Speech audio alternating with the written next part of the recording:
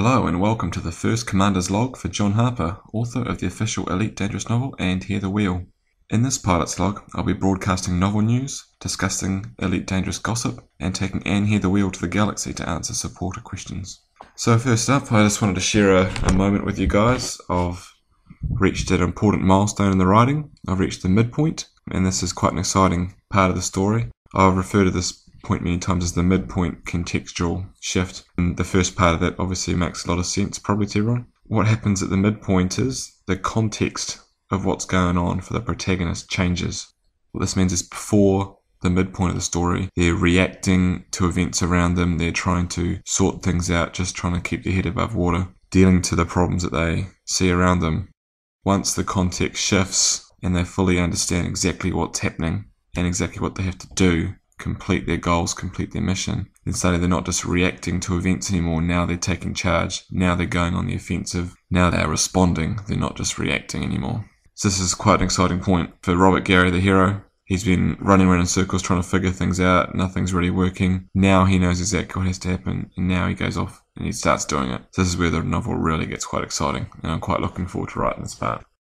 This is the part of the story where my outline isn't quite as detailed as it should be. I had a pretty detailed back half of the story, but then after my discussions with Frontier Developments, had to change some pretty big points in the story and didn't go back with the same level of detail that I should have in my outline. So it's a bit thinner. The basic information's there, and I'll have to fill it in. So that means the amount of words per day I managed to crack out might be a bit less because I spend more time figuring it out more than just writing. But it's going to be a pretty exciting part, and I think I'll be able to keep up the pace anyway.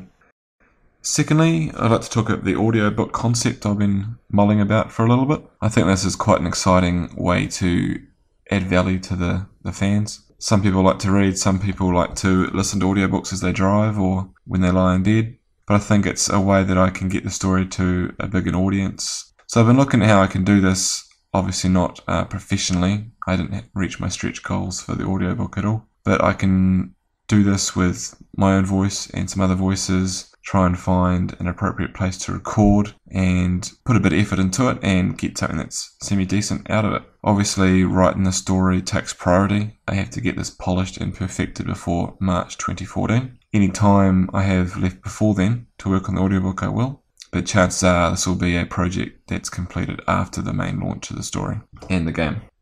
Now, there's been a bit of discussion on the Larvae radio on the Design Decision Forum about how the ships and the weapons, potential components that can be plugged in and off of ships will interact and how they will equivalate it in the game and how you will counteract them if you're trying to destroy a ship, or what weapons you have to use to make sure you can lower the shields and then disable the ship or blow a hole in it to get the cargo out. And Alan and I talked about this quite a bit in my interview with him for the Larvae radio. Not a big fan of a big set of potential weapons or lists of equipment that you have to figure out which is the best to get your optimal ship. I like the idea of having a small amount of weapons, a small amount of shields, different types that cost more and more money because they're better, so that you earn the money, you earn the ranking, you earn the privilege to buy or earn these weapons or shields, so that you have a sense of accomplishment to get them, and they make you a better ship, a better fighter, but they're not so many of them, not so convoluted that it detracts from the actual gameplay itself. There was, in Frontier and First Encounters, you had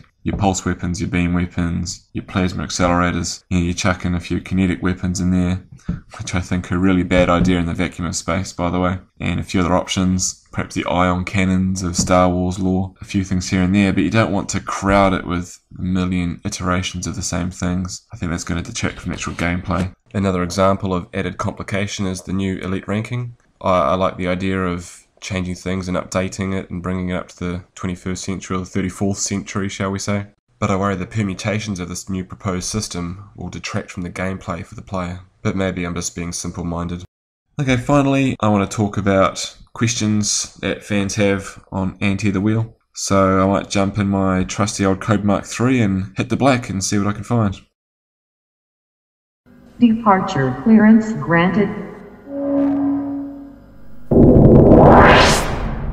Entering hyperspace in 3, 2, 1.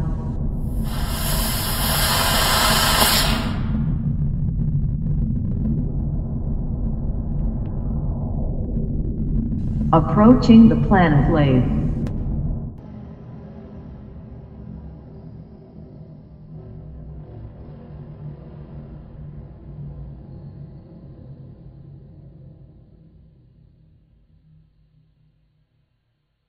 Okay, here we are in Astoria, the capital of Lathe, and I've already found someone who would like to ask a question.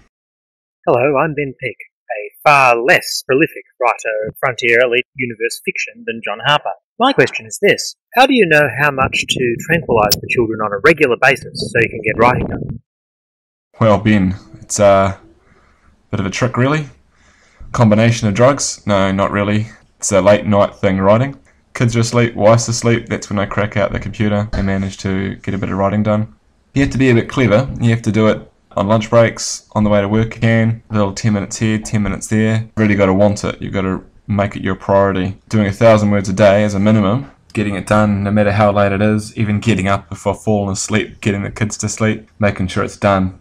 But it can be really hard doing 1,000 words a day. There's sometimes you just want to go to bed, you've had a big day at work, all you want to do is get horizontal and crash. But no, if you set yourself that goal of 1,000 words a day, realising you've got over 100 people that have paid you money, depending on you to finish this book. If you don't finish it, you're in deep trouble. It's actually quite motivating. You get up and you do those 1,000 words, you get it done. And if it's late, just type faster.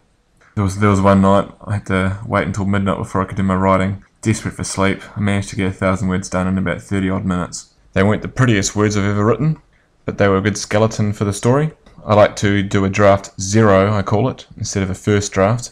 It puts the whole structure of the book into play, so I have something to edit. Can't edit if you don't have a draft, so I just work hard, work fast, get a basic story written out, and then I can dress it up, make it nice, polish it later, get the words done first, worry about finesse later.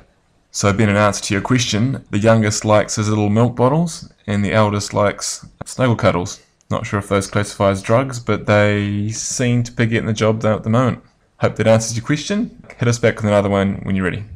Okay, well, I don't want to make these pilot logs too long, so I think we'll cut it there. Have some more questions next time. If you do have any questions for the novel And Hear the Wheel, or for myself, please email them through or hit me up on the website www.andhearthewheel.co.nz or @andhearthewheel on Twitter. Thanks, and talk to you next time.